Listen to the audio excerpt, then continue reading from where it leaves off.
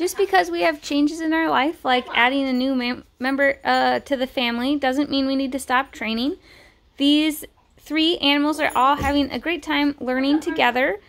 The cat in the back, he already knows all of the skills that he is working on. He is really good at taking turns already. He is good at wearing the little hat. And he does a really good job being patient. Hazel, the short-haired brown dog, is learning how to wear this muzzle and opt in to putting her nose in it on her own, and is practicing being on this station and taking turns. Martok, that longer-haired brown dog, is learning how to take turns and be more patient with another dog. He is already good at taking turns with the cat, but taking turns with a dog is a new skill for him. And he already knows how to wear this muzzle and is very enthusiastic about putting it on. So he's a good role model for the muzzle wearing, and the cat is a good role model for the staying on his place.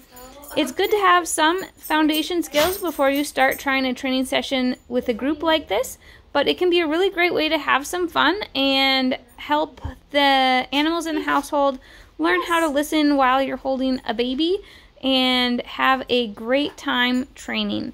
If you do have any questions or would like to schedule a training session so the pets in your house can participate in group training, feel free, let me know. My email is beth@rwanimalbehavior.com.